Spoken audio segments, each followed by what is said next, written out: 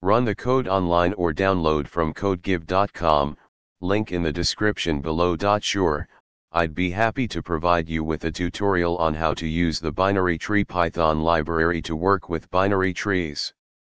This library provides convenient functions for creating, manipulating, and visualizing binary trees in Python. Step 1. Installation. First, you need to install the binary tree library. You can do this using pip, the Python package manager. Step 2. Creating a binary tree. Let's start by creating a binary tree. You can create a binary tree from a list of node values using the build function. This will create a binary tree with the given node values. Step 3. Visualizing the binary tree. You can visualize the binary tree using the print function. This will print the binary tree in a human-readable format. Step 4. Traversing the binary tree.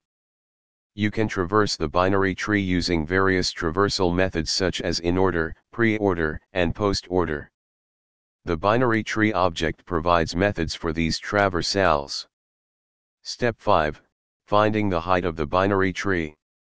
You can find the height of the binary tree using the height property. Step 6. Finding the size of the binary tree. You can find the size, number of nodes, of the binary tree using the size property. Step 7. Accessing nodes. You can access individual nodes of the binary tree using indexing. Step 8. Modifying the binary tree. You can modify the binary tree by assigning new values to its nodes. Step 9. Conclusion. That's it. You've learned how to use the binary tree library in Python to create, manipulate, and visualize binary trees. This library provides convenient functions for working with binary trees, making it easier to implement algorithms and solve problems related to binary trees. ChatGPT